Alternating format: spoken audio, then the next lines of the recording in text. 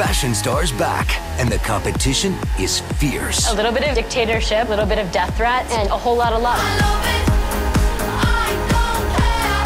Fashion Star starts Friday, 8 o'clock NBC. Very, very exciting. It's almost like the culmination of all the different elements of my career coming together in one amazing job, truly. There's a huge studio audience and I get to interview people. My favourite thing to do, have that buzzy, electric atmosphere. Then you've got fresh design talent struggling to make it, but suddenly they get this huge, huge stage on which literally to show their wares. And then working with Jessica Simpson, Nicole Richie, who's a total style icon of mine, and John Barbatos, who's amazing.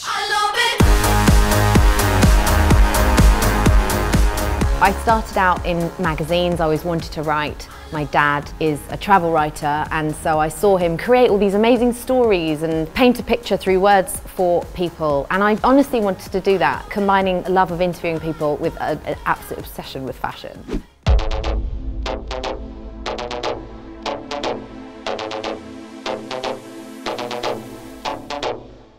Some of them have never even done a runway show. Suddenly they've got huge professional teams of hair and makeup artists, models, and then the buyers of 3 of the biggest stores in the country, giving them advice and dropping big cash on their designs. So I'm there to sort of hold their hand and give them a hug, and if it doesn't go right, perhaps give a little advice and just keep them feeling good, and also to celebrate with the ones who are killing it. And I love that role. It's very emotional. I definitely formed true bonds with loads, if not all, of the contestants on the show. So I cared.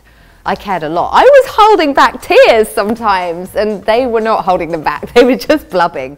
Is it strong enough? Is it good enough? Show us what you guys are made of. You're about to see some amazing designs.